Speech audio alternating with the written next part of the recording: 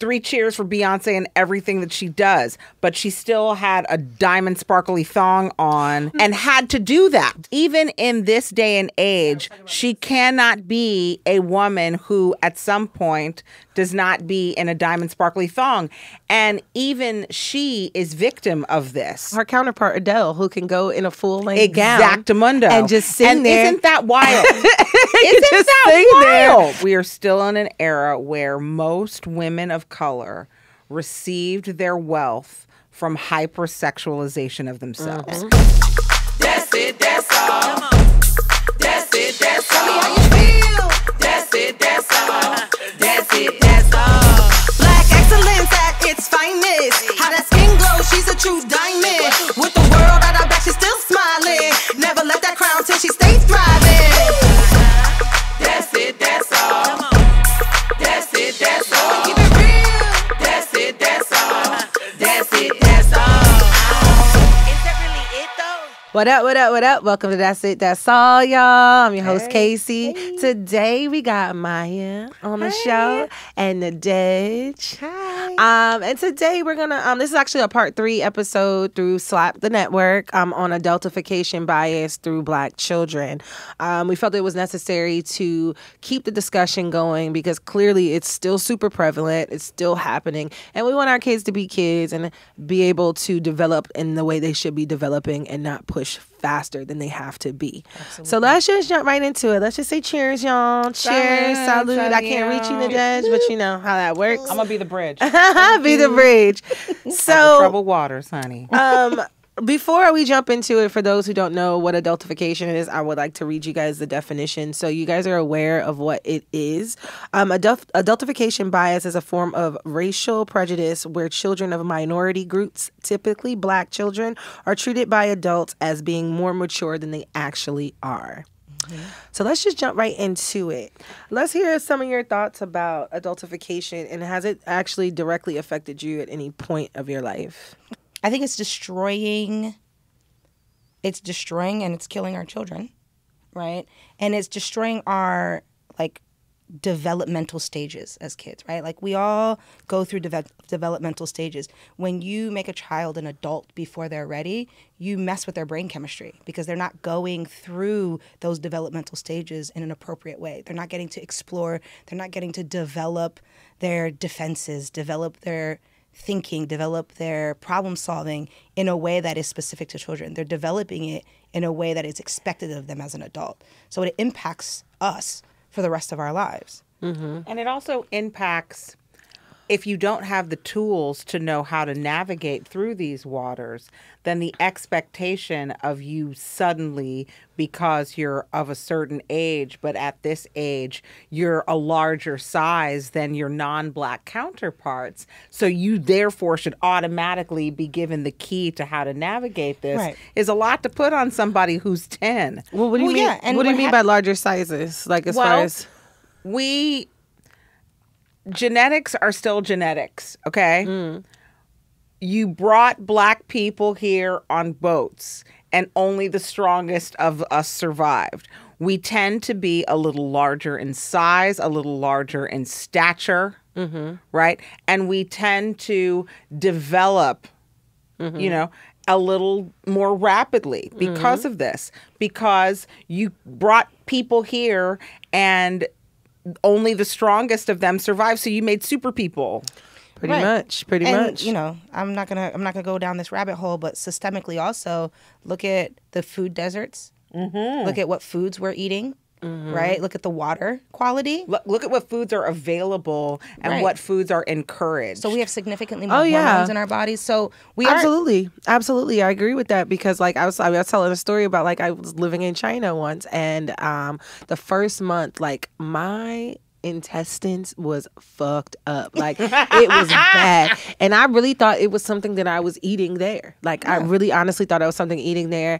And I went to the doctor, and as the days progresses, and what was happening, it was just like my body was releasing all the hormones in American food, all the preservatives in American food, because over there they make everything fresh. They wake up in the morning, they're churning their spices, they're cutting fresh, like they do it every morning. It was the reason why I told you because I had done the job.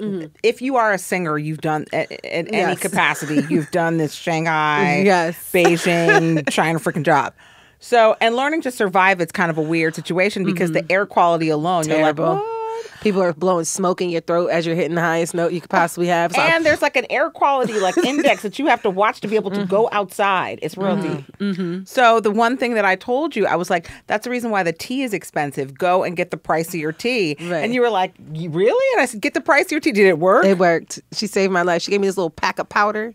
Saved my life. But yeah, but going back to the actual topic, when you're talking about developmental stage and you're talking about how we are bigger, the over sexualization of Black children, especially Black girls, going into because they may look like a woman, they may have the features as a grown woman. They're still 10 years old. They're still 11 years old. So and when you are developing as a sexual being, right, there's stages, right? That starts fairly early, right? So when you are going up to a 10-year-old Black girl and telling her, you acting grown, you being fast, you doing all these things, she doesn't conceptually understand what you're saying, but what you're doing is you're introducing these things into her space, you're labeling it before she even has the ability to get developmentally to a space where she can actually conceptually understand that and the way that she's being approached in the world. And so instead of healthily developing her sexuality or healthily developing her tools to manage people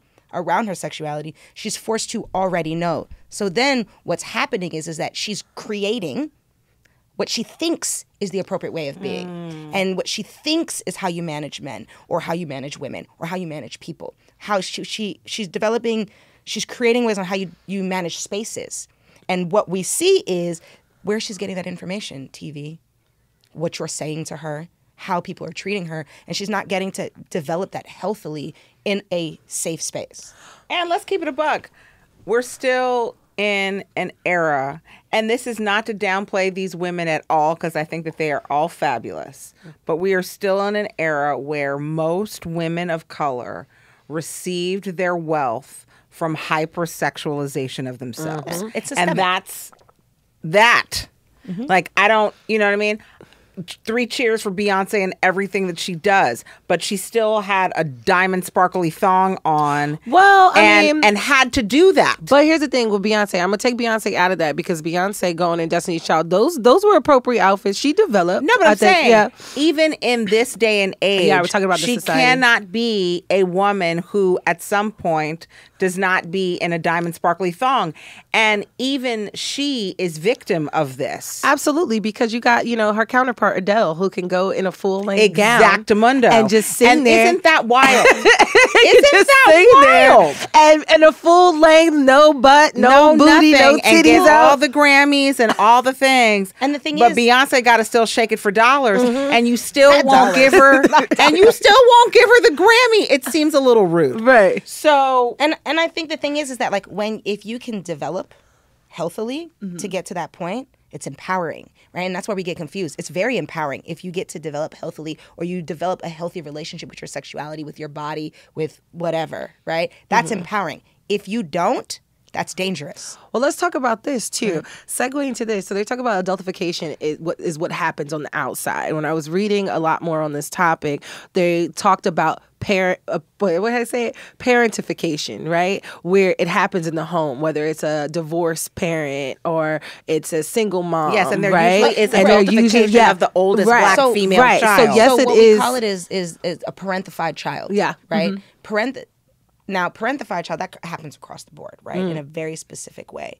But it is very, it can be very damaging to the way in which you relate in relationships, right? Because you don't get to be a child, but you're emotionally responsible for adults. But you don't have the developmental skills to be that available. And so then when you become an adult, which is what I see a lot, with my clients is that then you have a lot of like. And what do you do? I was going to say, can we talk about that a bit? Yeah, what do you I'm a do? psychotherapist. Hey y'all. And not just any psychotherapist. Can we talk a bit about the specifications of your practice? Because I think it's really fascinating. Yeah, I'm a somatic psychotherapist, so I'm more holistic oriented. Mind, body, spirit is my priority. I believe that whatever's happening in your body is happening in your mind, and they're interconnected, and so you can't just focus on one, right? And that looks very different for different clinicians, right? I use my body in my practice, where there's a lot of somatic therapists who use the client's body, whereas my body informs me on how to work with you, and I address what's happening in your body as well.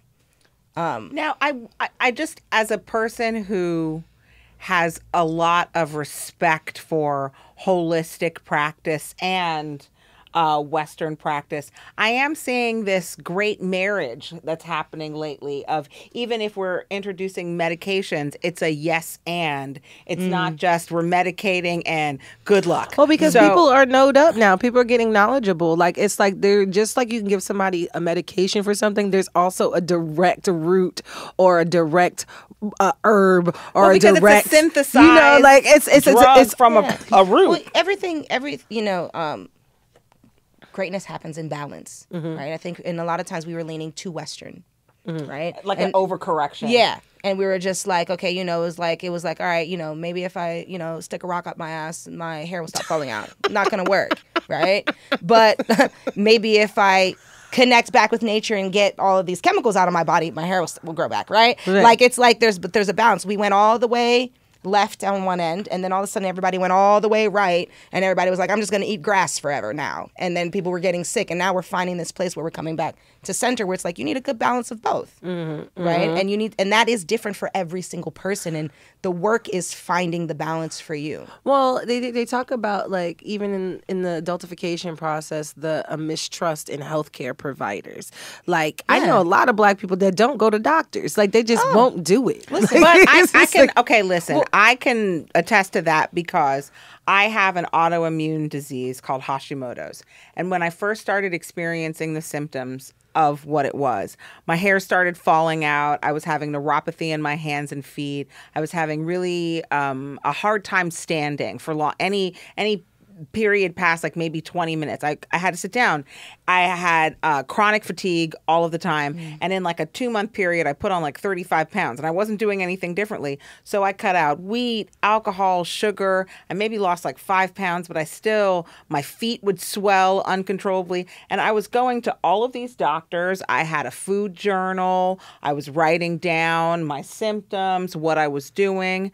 I went to 7 different doctors before I was diagnosed with Hashimoto's, and 3 of them prescribed me antidepressants. 3 of them suggested that I was lying. One said, well, if you're doing everything that you say you're doing, then, and I was just like, why would I come in with an entire journal that I've been keeping for the last 2.5 months saying, this is what I've been eating, this is what I've been finding, why would I be saying that to lie to you? But I realized that because I came in as a woman of color who could speak in complete sentences and had looked up a couple of terms, everyone dismissed me. And B, because I had some semblance of, I'm not crazy. What's actually happening to me is actually happening. And the reason why I'm alarmed is because I think these things are indicative of a larger problem to come. Nobody would listen to me until I finally paid out of network $600 to some specialist. And that's the only time that person ever answered my queries, asked me questions that were relative to me.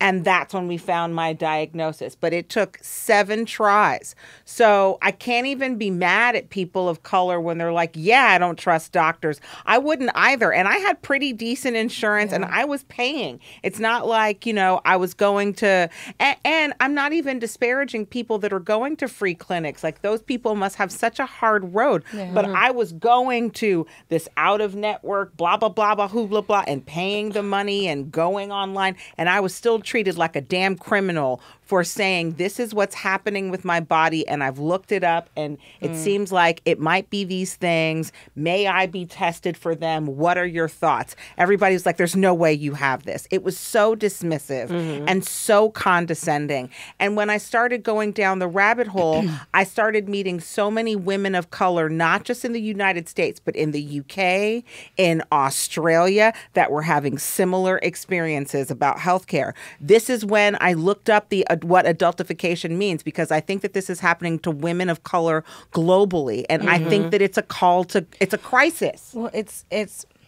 I'm gonna get on my soapbox real quick because Girl, do it. That's why we got microphones. I actually wrote my grad school thesis on something similar.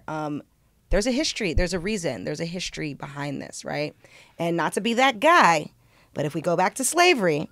If you ever have the chance to read Dr. Joy DeGruy's book, my hero. And I got to meet her when I graduated. I cried. Oh my God, I love her so much. I love you so much. But in her book, Intergenerational Slave Trauma, she speaks about the development of gynecology, which was this piece of shit dude was basically abusing Black women to figure out our reproductive organs, and in his writing, systemically, and he was being given carte blanche to these women. I think that's and there was no sedatives, there was no medication, there was no nothing. And what in his writings, what he said is to justify his action is that Black women have higher pain tolerance, but we're more hysterical.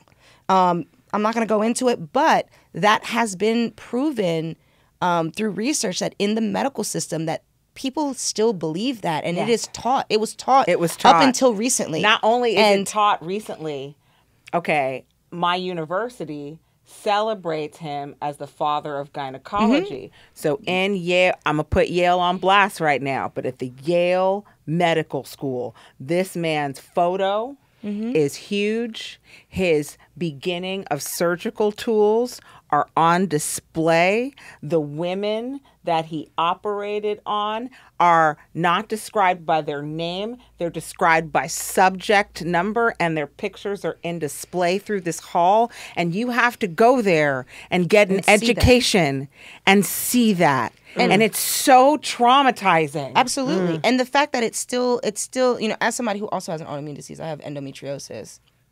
And I had the same experience. It wasn't until I fully leaned into the stereotype and started cussing motherfuckers out that anybody helped that you, people like, started listening to me. And the crazy part about it is that you leaned into a stereotype that was placed because they always give us a reason to be that. Exactly. They always give us a reason. It's a snake eating its tail, right? So if we are seen as hysterical, we're seen as aggressive, we're seen as angry, right? We're seen as having higher pain tolerance. And so when you show up, right?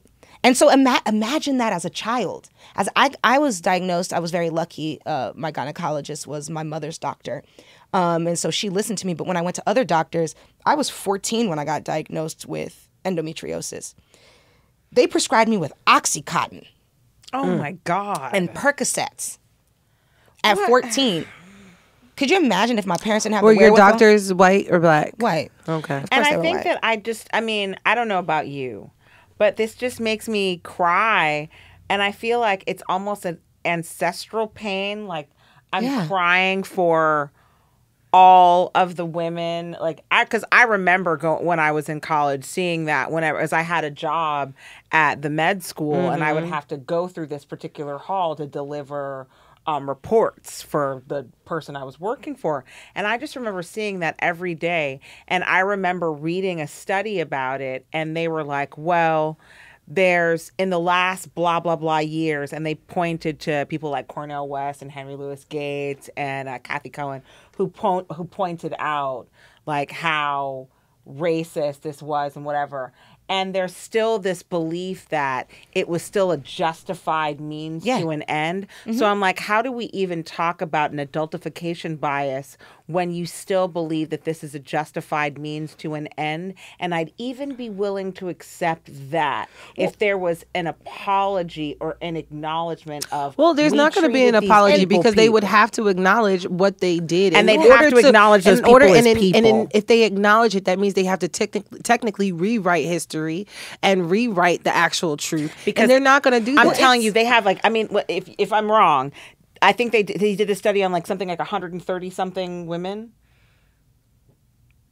I don't remember. in the library, right? Because you have to go past this hall where they had, and I don't know if it's on display at the Yale Medical School anymore. Oh, he did. Yes. I call bullshit. He probably did it on hundreds and hundreds of women. Okay. Those But are the women he even- recorded. Yes, but even those women, there are pictures of them, Oh yeah, and there's no record of their names of course. anywhere. So it would say subject 37. Yeah, one of the most famous. Distended uterus, and then list. So, but they would have this woman's picture, and you know that she showed up in the best outfit that she had, hoping that this man was going to help her, because many of the things that he was studying is at the time when women would become pregnant, they would become incontinent because of the medical procedure that was done at the time. So a lot of these women came in because they could no longer work because they were now incontinent. And these women were coming in for their help. And rather than saying this woman's name is Sadie or whatever, subject 37.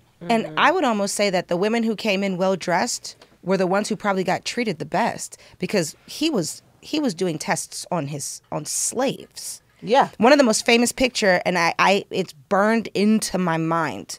If I could draw it for you. And it's a woman. She has a rapa on her head. She has like a dark skirt with like a little bit of a like an apron, and she's sitting on her knees on top of the table, and it's just these white men around. That shit is burned into my mind. Subject 52. And Wow. I remember I was doing research on endometriosis because I wasn't getting help. I was suffering. I was whatever. And that's when I went down the rabbit hole and I saw that. I remember I was sick to my stomach. And that image is burnt. It's obviously burned into my mind. Now, mind you, they it's- have these images. Okay, so you're talking about adultification in younger children. You're in college. What are you, like 18, 17? And the fact that they would even have something like that displayed is still like you're not even. I just read, but there was so much of that in college. At every college. Yeah. Because you're still, I consider myself still a child in college. And Like- listen, 95% of the time, let's be clear, we are the only ones who know the story. Yes. So They don't know. So nobody when we're else- walking by crying or angry, face red, nauseous, and people are like, what's wrong with you? And you're like, get the fuck out of my face. They don't know why you have an attitude. They don't realize that you're watching somebody who tortured people who look like you being glorified. They don't even know that history. Because they looked at you as a lab rat. Right. And they still do. And And then so when when you have any idea or you've had any wherewithal behind your own medical history, you're almost treated worse. Because Absolutely. how dare you? Because you're pretentious. How dare you think that you could look in an encyclopedia or in Wikipedia or WebMD at your symptoms and say, these are the 7 symptoms I have. Right. I've looked and the research points to these 5 things. How dare you? How Well, dare I you mean- think you know more than me? Well, here's the thing. Now we have to circle back to like, the school systems and the educational systems, right? So like I remember there was have the town hall, you're in a suburb, you're in a township, and they were going back and forth about whether they should get uniforms, right? And the reason why they was getting uniforms is because it was a lot of black children, black girls specifically, being sent home because their skirt was a little too bit shorter or whatever the case may be. So all the black parents were like, let's rectify it. Let's get uniforms. Do you know most of the white parents? Most of the white parents, they voted against it. They was like, well, that's going to take care. That's going to what do you call it? That's going to get rid of our children's Individualism. individuality and stuff like that. And whole time it's like, well, we're trying to rectify a situation that does not pertain to you because your daughter, Miss Molly, is over here pretty much tatas pointed, crop And showing, trying to doing and the because- same stuff that we're doing. and doing the same thing, but it's Watching like the same development, rhapsody that we're same doing. thing. And the development of, like you said, about the black body is just just how we are developing, how genetics are. It was looked at like why is this girl is it acceptable for her to wear this and her not wear it? Let's just rectify the whole situation, put everybody in uniforms. And No. yeah, of course not, because they don't recognize the experience. I have a quick story. Of it wasn't about my body, but I was a bit of a problem child in school. I was a little rowdy. You? Yeah, just a little bit. I mean, you're still rowdy now. Kelsey, You're still right. You're still right. You're still rowdy in the ditch. I am. I don't have a math brain at all. And my father is an engineer, mathematician, like full math brain. And I was failing math constantly. And I was in middle school. And mommy, forgive me for telling this story. And I got an A on my math test. And I was fucking stoked. You understand me? I was in class just happy, just like, woo, woo, woo, woo, woo, woo, just happy. Got the A. The little white boy sitting next to me gave me some Skittles. I ate some Skittles. Rowdy, excited. Having the best day of my life. You understand me? I'm about to make my father proud. Like, I was in there. I went home. I was taking a luxurious bubble bath. Mommy, forgive me. My mother came in there and whooped my ass in the bathtub. I didn't even know what I was getting whooped for. I was getting fucked up. And all of a sudden she goes, how dare you get drunk in school? My excitement translated to my teacher that I was drunk. I'm getting emotional thinking about it. I actually confronted him and he profusely apologized. As an adult, I confronted him. But I got the whooping of my life. I didn't even know what I was getting whooped for. You know, and that's because the I was thing. excited for getting an A. But they thought I was drunk. But here's the thing. That's crazy. But here's the thing. Some experience like that happened to your mom in a different way. Absolutely. And it was much more punitive to her. Absolutely. So in her mind, what she was doing was protecting Absolutely. you. She was What she was horrified. doing was conditioning you. Mm-hmm. And I'm so thankful for my mother because my mother had that experience and did not pass it on to me and worked very tirelessly because I'll tell you a story, right? So I was in the 8th grade and I went to the same school from 7th to 12th grade. I went to a very ritzy private school where rich people send their children and movie stars send their children. So I was waiting to be picked up after school. And the kids around me, all white, got a photo cleaner and they were huffing it. And their responses were hilarious. So I'm sitting there laughing and they're like, do you want to huff that? And I'm like, hell no, I don't know what the hell that is. Right. Because she be black and we don't know about huff. That's not anything. That's not what we do. No. We're not doing that. We know cognac, Hennessy, weed, you know, the classics. That's not it. We ain't That's it. That's not it. not it. So, but I'm sitting there being, you know, thoroughly entertained while eating my Starburst, whatever. The security guard comes up, rounds us all up, calls our parents, calls my mother, and everybody's parents, and they're like, and my mother says, okay, first of all, you owe me the cab fare that I spent to get here. Period. You owe me retroactive tuition, and you owe my daughter an apology. Did you look at all of these children, and then did you look at my child? Did you see how all of these children have red eyes and goofy expressions while my daughter does not? Yet you lumped her into this experience when she is not in the photo class, does not have access to $89 photo cleaner, but you lumped her into this experience. Apologize expeditiously. Maya, are you okay? And I was like, yeah. I mean, but I'm sitting there like 14 being like, yeah, I'm okay. And she's like, it's okay. We'll have a discussion about it at home. You did a great job. And it was wonderful that you kept your composure. But I'm lucky that I had that mother who saw through the bullshit because the bullshit had happened to her. And my mother, this is the reason why I wanted to carry this episode across the network. Adultification is something that, because Black women have been experiencing it for generations, we're passing it on to our children. Absolutely. And it's gotta Absolutely. stop with You know us. what? Well, I got a story. I'll tell you guys a story. Okay, go ahead. I just want to follow up because that is a beautiful ending. And in my situation, because for the mothers out there that did jump in the bathroom and whoop their daughters' asses, I'm going to tell you this. What my mother did do that I will always honor her for is that after she got out of her own trigger and whooped my ass, she listened to me. She absolutely listened to me and she believed me. And she when corrected. I tell you, she corrected, she apologized. And when I tell you she walked up into Murray Hill Middle School and shut that motherfucker down Because that's They the never parents called her we again. had. They We never had called her parents again. that No. even when they were triggered by their own responses, they corrected They and corrected. they, and My they mom was the protected. same way. And that's important. My It mom is, was the same because way. that We had a repetitive Tell your story. No, we had we had like a festival in our town, the African American Day Festival. You know that you get like the little gag gigs, it's like the silly Yeah, string and stuff like yeah. that. And so I picked up a fart spray because it's just funny, right? I took it to school one day and I sprayed a little under this thing and it came up. And of course, all the kids like, "Hey, what's her? It was her." You rat ass kids, but they ratted on me. It's fine. So we go down to the office and they call my mom and they're like, they called my mom. My mom came down. She's like, "Yeah, she was disruptive in class." And she looked at the records and it was like, "Oh, they tried to put on my record that I had contraband in school." No. And my mom said, "Absolutely not." I said, "You're not going to tell my child, my black child, that she had contraband. This is fart spray. All she did, if you want to in school suspend her because she was disrupting class, that's one thing. To put on her record, she has contraband. And when you look at contraband, they are dangerous materials. They are weapons. They're weapons, guns. You're not going to put knives. that on No. her over fart spray." So my mom was the same way. She And was why like, would absolutely. you do that to a child? Because they don't care. This is it. They don't And see us it's as like, children. why are, and that's what I realized, especially after the shooting of, what was that child, Ralph? I can't remember his last name. I apologize.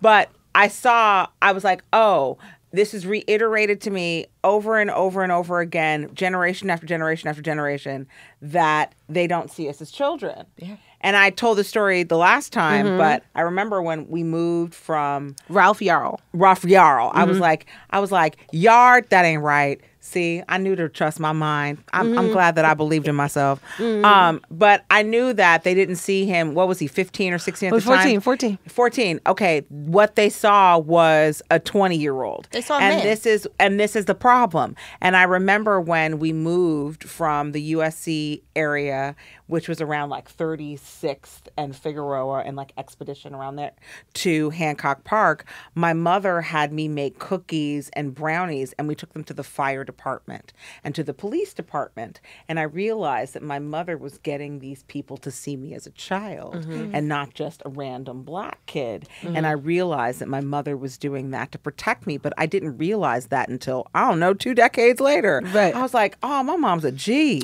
Right, because it's important. Let our kids be kids, and it's But and the it's, things that we have to do to tell our kids or trick people into seeing our kids as kids is wild to me. Well, they're also doing a lot of things to make us not be kids. Like you go back to like we're talking about being more mature in the household, right? Then you have to go back to them taking our black men to jail over something as silly as weed and separating families and disbarring families. They've been literally detaching our black men from our families since the test of time. So now you got your mom and you have the oldest child and they need help. They're looking at their youngest son to be the man of the house. Now he has all this pressure to be the man of the house, and so when he wants to be a child and he can't, that forms, resentment because he can't go and be on the soccer team on a Saturday morning because he has to be at home. So it's a lot more. It's a systemic thing that has so many tentacles. And I think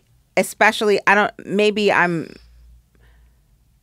feel like especially in this year, I'm in my 40s. I have a lot of friends. I have 3 friends in the last 48 hours that have died under the age of 50, black men, giants in my industry. And we're successful by all accounts. One died of colon cancer.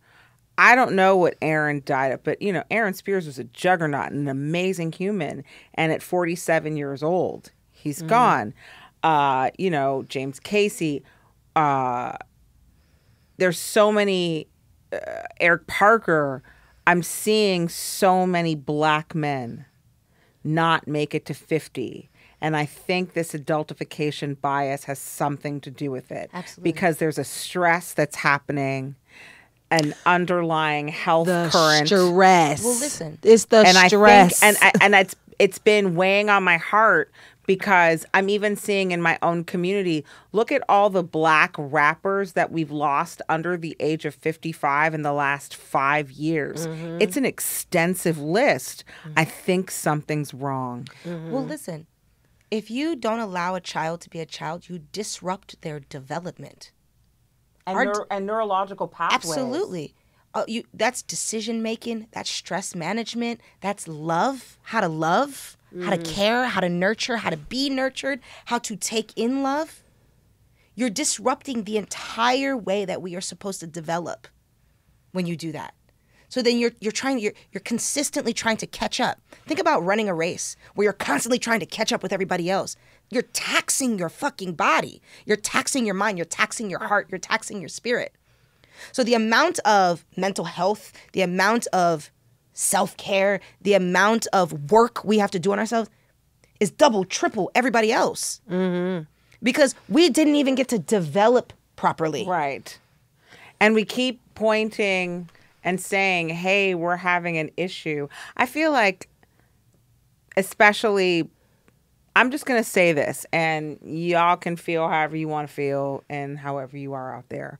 But I feel like Black people especially are the only group that have never gotten the opportunity to properly address their trauma. Period. And properly get the remedies that we would need to move forward. And the minute we keep saying, hey, we need help, we're the only group that you're like, we'll help you, but the conditions are so hefty. Yeah. And I'm just wondering, after all this time, what's the point?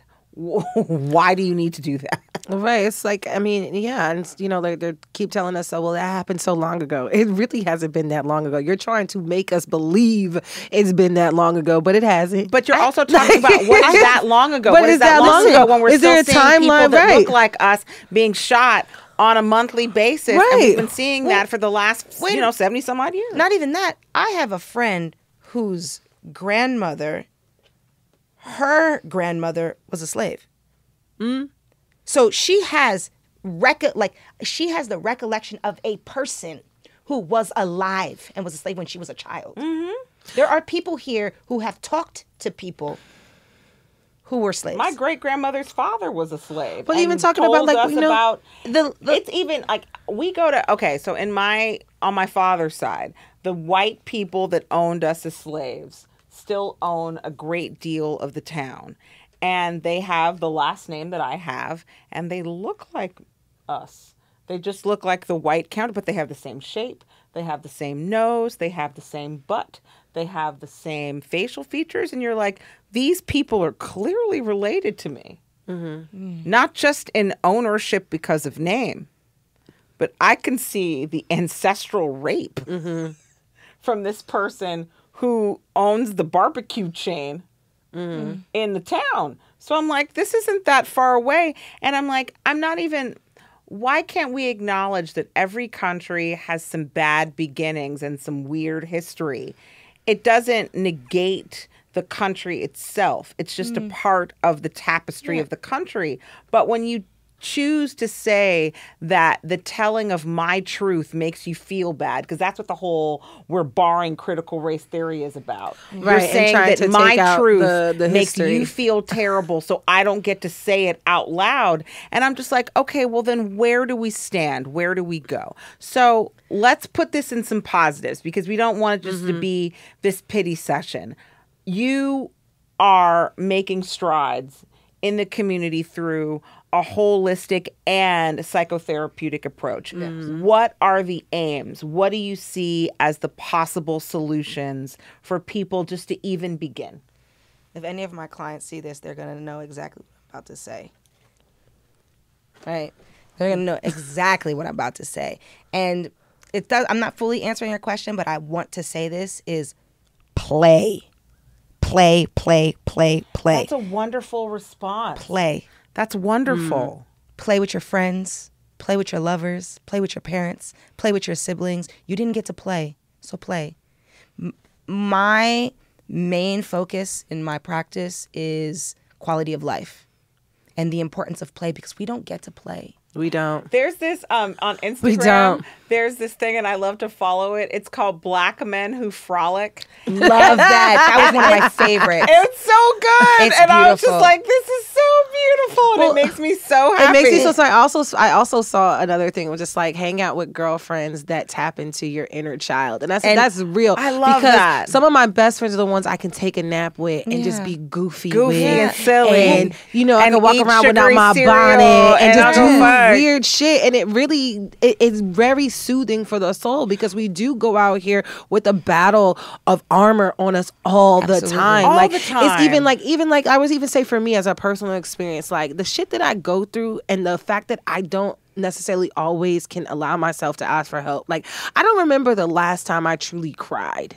Like, to be honest, like, and I'm not talking about like, like a little tear up here, like actually cried. Like, I felt like when I was packing up my apartment and just going through all the memories that I had, into this new transition, I was waiting for a moment that I would want to break down. Wait till you get to your 40s. You're going to cry like all the time. I did, but I felt like I do feel like there is a part of me that knows that like subconsciously what has been taught to me, especially as a strong Black woman, is that we don't cry. Is that not necessarily that we don't cry, is that if you cry, you'll be weak. And if you are weak, you won't be able to move forward. So I think that I won't survive. So just like I'm waiting for a moment in my life where I don't have to work on survival mode, and that has been, and then going like skipping that development process of like this, we skip too fast. Like my mom was a single mom, like we pretty much my mom took care of us, but she's working, my grandmother was working, so we pretty much developed our own, like, and luckily we weren't bad kids, like luckily we weren't bad kids, we were good kids, we weren't down the street, but we didn't have the option to be bad kids, right? But I was working at 15,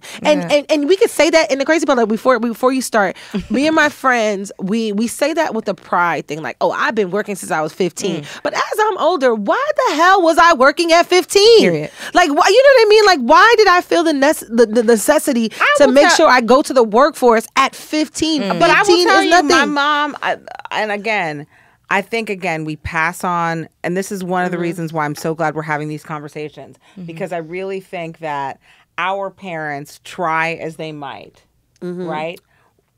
We need to give them more credit than we are. Absolutely. Because they were really trying to break some generational traumas that were like the weight of Gibraltar. Right. Okay. Because we got our own problems, but they had another set of problems. I remember, to your point, right? I remember one time I was left outside of a theater and transportation wouldn't get me. And so my mom had to come, but it was like a 40-minute drive. And it was like midnight in downtown. And I was upset because I got left and nobody checked. And I was upset because I'm the only Black girl. I was the only Black performer, period. And of course, I'm the one that's left on the steps of what's now, what they call the Staples Center. It's got a new name. What's it now? Crypto? Thank you, them. So I'm sitting there, waiting outside, and I'm calling my mom, and I'm, saying, I can't believe they left me. And my mom goes, stop crying immediately. You'll be vulnerable, and people might, you're a target. Don't cry. And I know that my mother was doing that out of protection because that is what was necessary in that moment. But I also give her so much grace because what else was she supposed to give me? Right, because she already knew. She already knew what it would look like, and it's a double-edged sword, because in knowing what you sitting there crying and being vulnerable would do to you, even though she may have not wanted to give you that response, she knew she had to because of the way the world is working. And that's what I mean. I feel like we owe our parents the recognition of the grace that was involved in those decisions and how hard that must have been. Absolutely. And I think that in our stopping these generational traumas, we also have to acknowledge what our parents went through to put us even in a different headspace where we could. Absolutely. Right. What were we going to say, Nadege? Actually, I have 3 things I'm going to say. Okay. Right. To that, this is what I tell people all the time. When you look at the things that your parents have done to you, that you look at as like the way in which they've traumatized you, remember that they have healed significantly more than what they've put on you. And that when you can look at your parents and see them as a human, as a person, and you can acknowledge, damn, as much shit as I have, as much trauma as I have, that means there's so much more that they healed before they even got to me. And that I'm going to heal a significant amount of that before it gets to my kids, but some of it is going to seep through to them. There's a grace that you can offer them and a love that you can have for them. The second thing I want to say is to what you said when you were saying you're waiting for a moment. Stop waiting for the moment. Choose to have it, because you'll wait forever. Because your defenses are brilliant. Your defenses are set up in a way to keep you safe, and they will keep you safe until they know they don't have to keep you safe from that. So instead of waiting for a moment to feel that, choose to have it. And set it up, not only choose to have it, but set it up for yourself and whatever it looks like for yourself. But I don't know. And But that's the thing. I And think it's that you it's have like to, but here's where the giving yourself to the permission to play comes into practice. Because play with because play with it. It's an unknown. So you get that, but that's, I know we are conditioned to see unknowns as really scary things, but in this case, an unknown with a permission to play means multiple tries to get it right. Like a sandbox that you didn't get to play in, right? Multiple times to find the tools. And I'll tell you, okay, this is a perfect example. So I just started working for a new artist. I work as a singer. So I just started working for a new artist. And like you said, my counterpart is my sis. And I trust her. And so all day, we just make stupid jokes. We make stupid, and we laugh all the time. And so for this run, we were in Vegas doing a residency. I always have an agenda of 19 things that I'm supposed to do because now I have free time. And for the first time in my damn life, I just went to sleep. And for the first 4 days, I felt really guilty about just going to sleep. And I was like, maybe this is my body saying, maybe you just need to sleep. Because I never woke up feeling like, oh, I slept too much. I was like, oh, and I realized the reason why I was sleeping so much was because for the first time in a long time on a job, I didn't feel like I needed to fight anybody. I didn't feel like I needed to fight for my space or fight for my voice or fight to be heard or fight for the money or fight for any of it. And this was the first time in working in 20 plus years where I felt like I don't really have any battle here. Things are nice. My coworkers are nice. My space is nice. I've been given what I need. It's taken me 25 freaking years to get here. That's a whole nother conversation. But for the first time in a long time, I felt like I could just go to sleep. And there was nothing pressing. And the world wasn't going to end. And if people called, you know what? They'll call back. And I think, you know, for the last thing that I wanted to say that kind of leads into that, when we're trying to figure out how to heal that part of us, how to heal the adultified child in us, right? And you'll hear therapists say this kind of shit all the time, right? And half the time when they say, I'll be like, all right, yeah, we know this.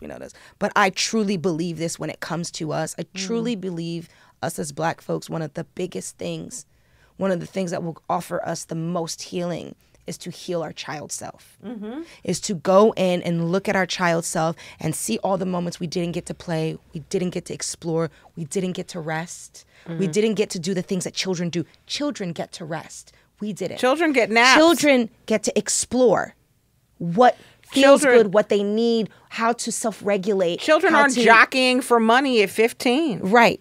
Right, children get to figure out how to cry, when it feels good, when it doesn't. Children get to do that. And we're having this conversation because we want the next generation of Black children to do that. To to be children. Children. Well, I think, go ahead. I was just going to say, last little. No, go ahead. Is if you want to figure out where to start start with your child self and go talk to your child self and see where the wounds lie and start there. And start see with where the those wounds. happiness lies. Absolutely. See where the that's times where you're amazing. happy. Absolutely. Because the happiness is what we're trying to craft in our adulthood. If we don't go back to the times where we know we were truly happy, how can we shape it in adulthood? Absolutely. Absolutely. Well, I just want to say, guys, all you guys out there, I hope you guys enjoyed this conversation on the adultification bias of Black children. You know, we have Maiya and we have Nadege. And y'all know I like to leave some type of message at the end of my shows, just because I feel like you have to put out in the world what you want to receive. Absolutely. So, Maiya, Nadege, would you like to leave a message about I want to specify this. Things that you think can rectify the adultification of children. What would you give a tip for? Me personally, I think that I tried to open this box, if you will, because I wanted us to start having conversations. And adultification bias is not a monolith. We all have our tailored experiences with this issue. So my hope for this series and what it's brought to the public and what it's brought to Black children now and Black people who once were children is talk about it. Just talk about it. Start by just talking about it. It doesn't have to be solved today. It doesn't have to be solved. Maybe it's not a solvable thing, but I think with awareness, will change it, because with awareness, people will have more of a wherewithal of what to do. So just start talking. For me, I would say play. Like the real kind of play. Like play with your friends, play with your lovers, play with your family, play with your siblings, play with everybody, and talk to and love and hug and nurture and kiss your child self every second that you can. Find your child self and love them the way that they didn't get to be loved, and treat them like the child that they are, and play, play, play, play. Also, we want to hear from you at Slap the Power. What are the experiences with adultification bias that you've had? What are the remedies that you found that worked for you? Here at this network, we are a community, and we will solve our issues by talking about them honestly and by sharing the solutions that work. So we want to hear from you. Truly. Absolutely. And thank you for having this platform for us. Yes, absolutely. Absolutely. Like you said, we are a family, and it's very important that we do have these discussions. So if you heard anything, or you have any more questions, you have any more comments, you can reach Maiya at Slap the Power. You can reach Nadege as well. All of her information will be posted here. Please like, subscribe, share, and join in. And that's it. That's all. That's It, That's All is written by me, Casey Carnage, and produced by myself and Rick Barrio Dill. Associate producer, Bree Corey. Assistant producer, Larissa Donahoe. Audio and video engineering and studio facilities provided by Slap Studios LA, with distribution through our collective for social progress and cultural expression, Slap the Network. If you have any ideas for a show you want to hear or see, please email us at info@slapthepower.com. And as always, go to that'sitthat'sall.com and sign up there to make sure you will never miss a thing. See you next show.